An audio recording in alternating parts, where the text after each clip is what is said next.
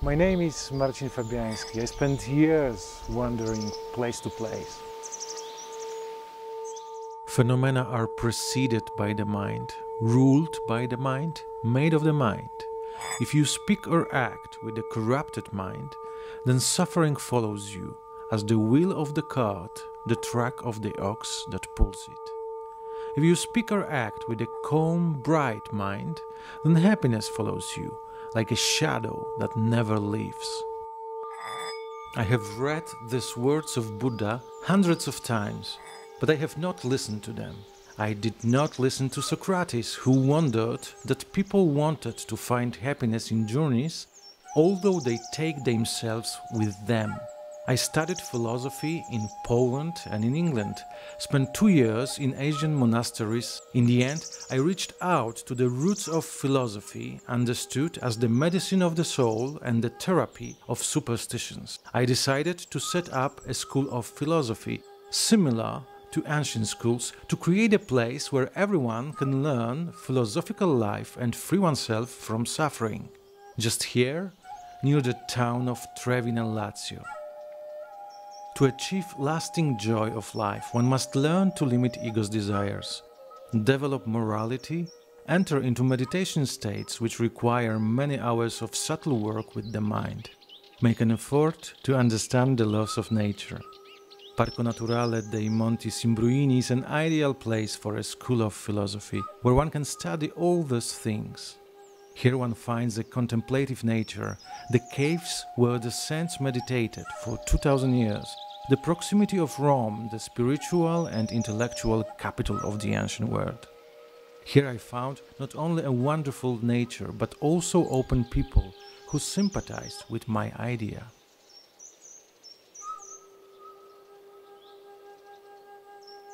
At the Apennine School of Living Philosophy, we do philosophy as it was done before it got corrupted by theoreticians. We do this through meditation, contemplation, studying the works of ancient masters, expeditions into nature, therapeutic conversations, and inquiry. The starting point is the philosophical method self-of, based on the analysis of experience according to the model of the 3 dramaturgies of the self. Our brain does not react to regular stimuli. It needs something more complex, a story. A healthy story can liberate the mind from mental irritations. This is why it's worth to know the rules of narrative dramaturgy, which takes place in our imagination. Words, stories, scenarios for the future. It is also worthwhile learning morphic dramaturgy, which deals with the world of objects around us. But what helps most is exploring meditative submorphic dramaturgy of the subtle sensation within the process of life, before the brain has frozen it into a collection of objects. Each of these dramaturgies of self requires specific means of philosophical action. More about it in films that follow. We undertake philosophical practice, not just for ourselves, but also for next generation and the whole planet, which is devastated by human greed and stupidity. The reward is ataraxia, a psychophysical state of attuning to nature beyond all irritation, a non-excessive, harmonious life.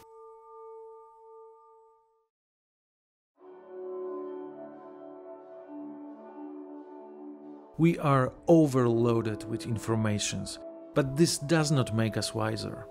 Research shows that from the ocean of informations, we pick up those that support our opinions, not those that expand our horizon. How to create an intelligent content filtering system. How to learn to perpetuate what is valuable and let go of thought and imaginary trash. How to let oneself to get seduced by a healthy narrative dramaturgy. Philosophical schools of antiquity have designed many effective practices. Stoics, for example, worked towards mastering inner dialogue, the rush of thoughts, the clutter of frozen fragments of the past, the black scenarios for the future, that we suck in uncritically from the world. They employed thought experiments, enhancing inner images, repetition of Stoic formulas. They kept diaries with personal notes which worked on them therapeutically. This is how one of the most thrilling works of antique philosophy, the Meditations by Marcus Aurelius, was created. They observed nature with the curiosity of a modern scientist, but they did not set themselves apart from it. Yes, the brain plays simulation films in its frontal lobe areas, which we take for reality. But we can write scripts for the films. Well, at least we can write some scenes. Here is a scene written by Marcus Aurelius, so employ your imagination. If you want to talk about people, you need to look down on the earth from above.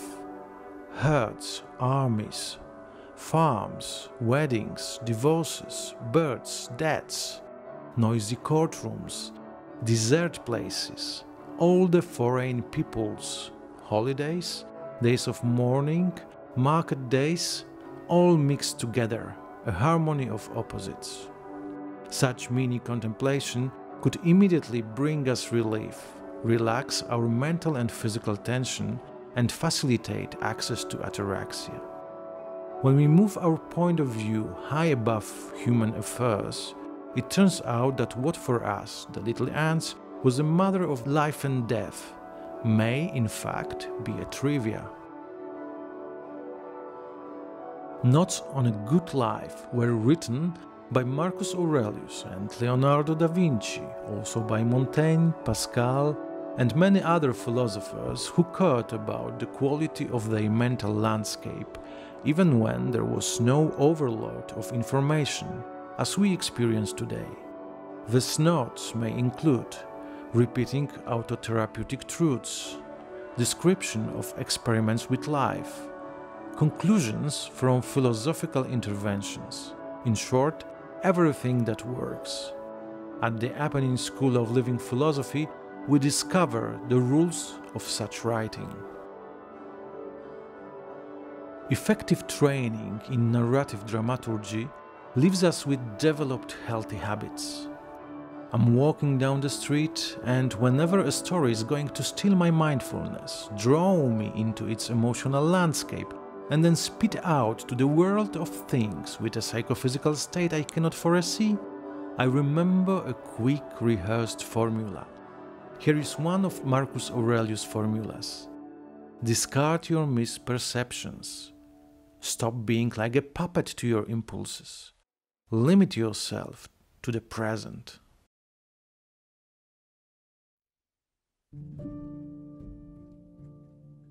The Greek word morphe means form or shape. The practice of philosophy through morphic dramaturgy is what Epictetus called dialogue with events. Morphic dramaturgy deals with reality perceived as a collection of objects and relationships between them. The greatest obstacle in the philosophical relationship with the world of objects is lust. We want to conquer the world, instead of watching it impartially, and even if we do not, we still have some requirements for it. We do not listen to Marcus Aurelius when he says, "And why should we feel anger at the world, as if the world would notice?" We do not keep his advice, to accept it without arrogance, to let it go with indifference. The Greek philosophers have noticed that we do not know what brings us happiness. Epicurus said that fulfilling the three conditions is enough: not to be hungry, not to be thirsty, to find protection from the weather. Everything beyond that, for example, exquisite food, is no longer an increase in happiness, but its diversification. And while chasing luxury, we create a deficit. We live in constant torment of failure, as no excess has its end. Researchers at the Stanford University have been tracking lives of some 1,500 people from childhood to death for 100 years to see what affects longevity and life satisfaction. It is neither good humor, nor recognition, nor concern for safety and avoidance of stress. The real factors are perseverance, diligence, hard work, and commitment to the community. Add prayer, and you might think that the research was commissioned by the Benedictine order, which motto is Ora et Labora, pray and work. We know, however, that these results were obtained by impartial scholars. Before Saint Benedict worked out his formula, he spent 3 years in a cave near Subiaco, practicing perseverance and understanding. The traits of character that bring people great benefits were called in antiquity virtues, and training in virtues was the basis for a happy life. Leonardo da Vinci, one of the greatest experts in the dramaturgy of the morphic world, had been watching water for decades. He wrote, "Water is the driving force in nature. It suffers change into as many natures as are the different places through which it passes." Thanks to persistent and engaged observations, he made more discoveries than any other human being in history. But mindfulness of the world of objects is not enough. Deep philosophical training is not only about being aware of reality, but about understanding its logic and experiencing its beauty. This is achieved by special training of attention, switching it from the habitual perception of the world as a collection of objects to perceiving reality as a process.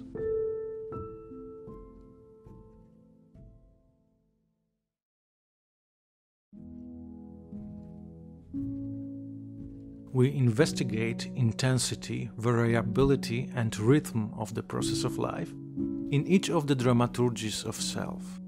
In the narrative self, attention stays on conceptual reality.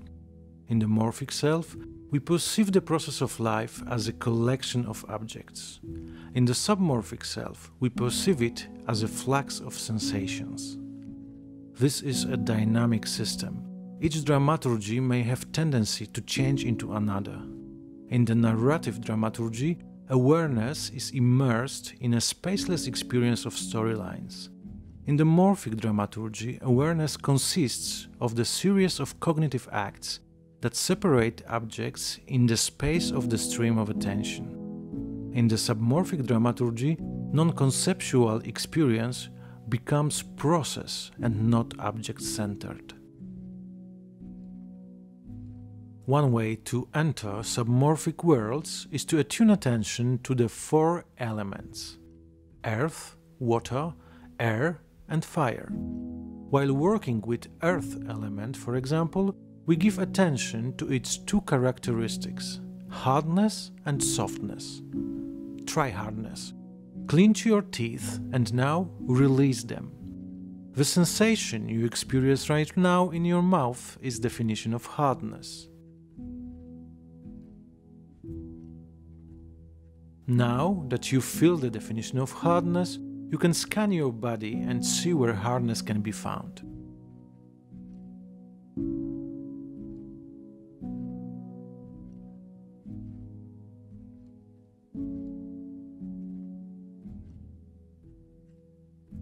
Attuning to the process of life is questioning self as our identity. By studying and exercising our codependence to the rest of the process of life. In submorphic dramaturgy, learned ethics is replaced by spontaneous compassion, by giving up the world as a collection of separate objects and thus breaking egocentric barriers. A deep tranquility emerges in our field of experience, facilitating access to ataraxia. But this is not the end. The practice of conscious attuning to the 3 dramaturgies of self will result in emergence of the 4th state of experience, which is neither somewhere in space nor spaceless, a state which I call the unaffected. But this is a completely different story.